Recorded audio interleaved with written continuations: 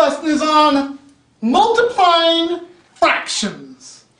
Yes, I said multiplying. And all my friends out there, you know how Coach Mike loves multiplication. So let's get to it. Here's our problem. 2/5 times 3/8. I love multiplying fractions. I love multiplying fractions because the denominators can be different. That is cool. All right, here we go. The first step I'm going to do is I'm going to cross cancel.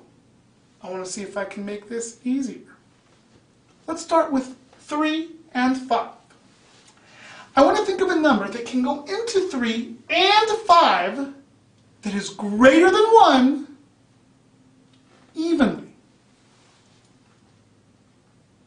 Can't do it. I can't cross cancel 3 and 5. Now I'm going to move on to 2 and 8.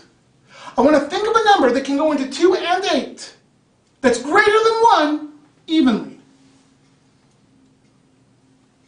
2. Let's do it.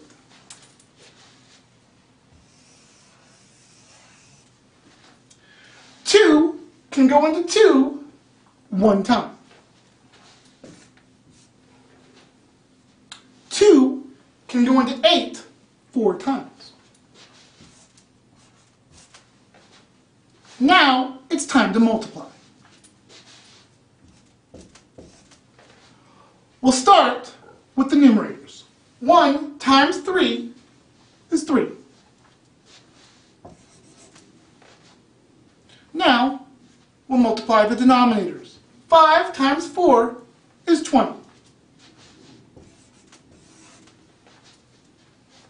Now we have to see if 3/20 is in simplest form.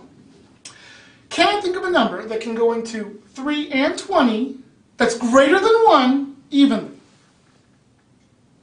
No, I can't. Therefore, 3/20 is in simplest form.